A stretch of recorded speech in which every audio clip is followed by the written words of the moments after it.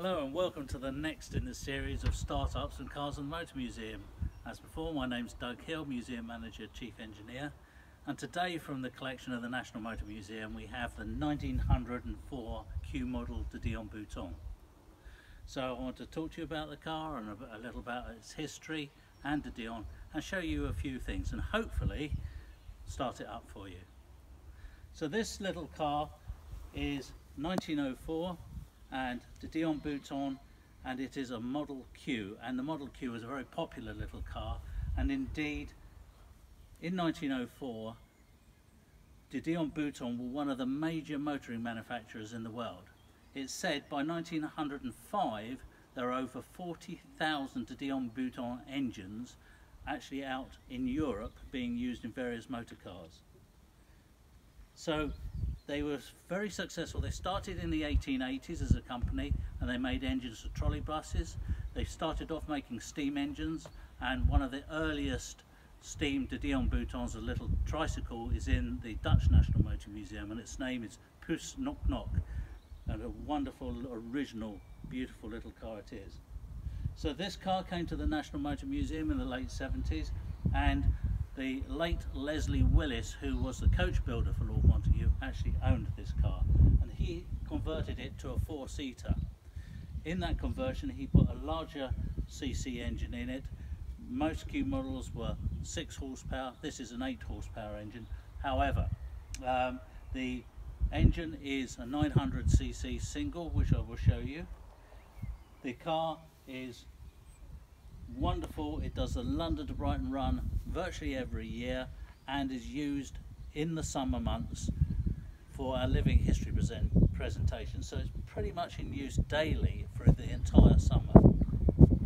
It can be a little bit cantankerous starting. In fact, these de Dions are quite good at fouling the spark plugs, so we might have to change the spark plug as part of the exercise, but fingers crossed, hope not.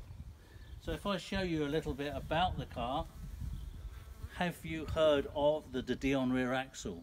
Well, if you come to the rear of this car, you will see a de Dion rear axle actually in a de Dion Bouton. So when you look under here, there is a transaxle, transmission and the axle. The crown wheel and pinion is in here, 2 half shafts running to the back wheels, and this is called the de Dion tube, which is the axle tube. So there you have it, a de Dion rear axle in a de Dion. Now, as I say, this had a 4-seater body on it. We basically converted it back to as it should be with a 2-seater, and the boot space itself was actually used just for the passenger's feet to be put in, and the seat was stuck on the back. Great resilient little motor car. Now it seems complicated in a strange sort of way here, and it can be very complicated to drive and even more complicated to stop.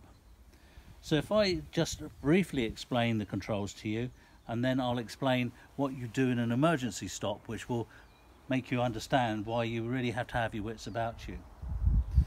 So the controls on the steering column, this is your gear control. You pull this back for first gear and push it forward for second or top gear. Now the clutch mechanism, this is an epicyclic gearbox, so when you ease the lever back, you're contracting a band round a drum which actually picks up the drive, and the further you ease back, the tighter you clamp round the drum, rotating drum, until it's locked solid, and that locks it into gear. So in effect this is also your clutch, and then when you're up to a reasonable speed, you push the lever right through neutral and then through into second. This is the advance and retard, which is the control for the ignition timing, and in fact it makes so much difference to the running of the engine you can almost use it as a throttle. And then when you come down to the pedals, you have a central throttle, a reversing pedal which actually swings over a reverse gear, and you push it forward into second gear and it goes backwards, and a brake pedal which is a valve lifter as well as a very inefficient transmission brake as well, and the main braking is on this handle here. And most people go to grab a brake and pull it on. This one you push it away from you and put the brake on. So when you're driving along and something makes you have to stop really quickly, not only do you have to shut the advance and retard, you have to pick up neutral, also you need to push the brake forward and you need to steer. So it can be very, very complicated to stop. So when you're into neutral, that on, and then grab the steering, it's a selection of priorities. Which one do you want? I tend to keep my hand on the steering wheel most times. So if we move forward to the business part, under this lovely little bonnet here we have the single cylinder, the Dion Bouton engine, 900cc single, and very, very simple engine it is too. However, also very efficient. As I said, thousands, tens of thousands of these engines were made. And we have the spark plug, the exhaust, the carburation. This is actually a non-original carburetor on here. We have the original carburetor, but it runs so well on this one, we prefer to keep it on this one. We have a water pump here which is driven from the timing chest. The cooling system with a top tank, water tank here, coming straight out the top of the cylinder barrel, and this lovely copper pipe running down to the radiator which is at the front of the car.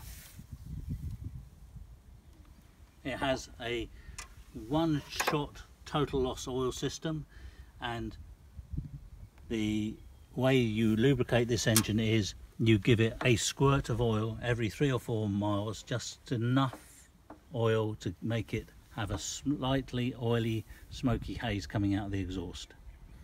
Bit difficult to judge on a windy day when you're going along quite merrily, but if you give it a shot of oil every 3 or 4 miles, that is normally sufficient. And from the control on the dashboard also, you can put oil into the transmission as well. So there you have it, the Dion Bouton trembler coil ignition, single cylinder, atmospheric inlet valve. And if you saw the Daimler video, then you will see how that atmospheric inlet valve works. No mechanical mechanism to make the inlet valve. It's when the piston goes down the cylinder, creates a vacuum, and the air pressure opens the valve, and the exhaust valve mounted directly underneath.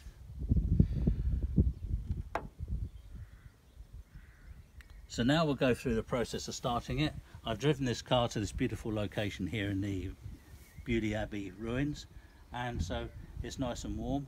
I would have to flood the carburetor to get plenty of fuel into it, but now what I do is I turn on the ignition, lovely big switch on the dashboard, bring the advance and retard forward two clicks, but only 2. You don't want it too far advanced because it will kick back and break your wrist, and indeed that kick back, and when the starting handle comes back and hits you on the wrist, that's known as a chauffeur's fracture. And this car has actually, in my time knowing the car, has fractured 5 people's wrists, so we have to be quite careful with it. So we come round, the ignition is turned on. Normally you have to give it some throttle and swing it, so I'm putting my hand around the starting handle like this, not my thumb like that, so I don't break my thumb. Engage the starter dog, give it some throttle here, and swing it over, and this will probably take about 8 or 10 swings.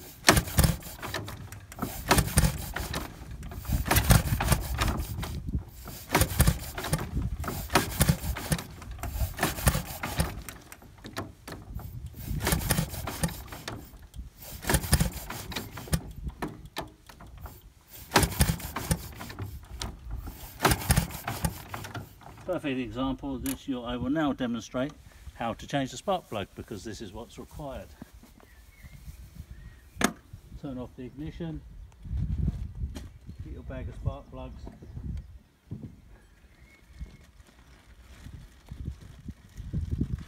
find a clean one. There we have it, nice clean spark plug.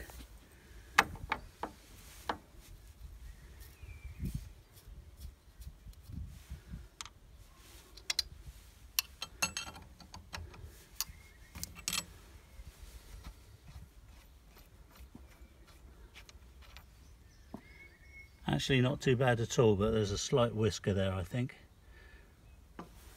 Anyway, we'll change the spark plug.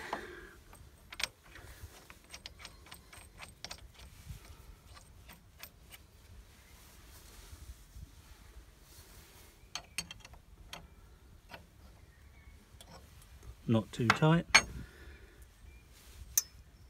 Plug lead back on.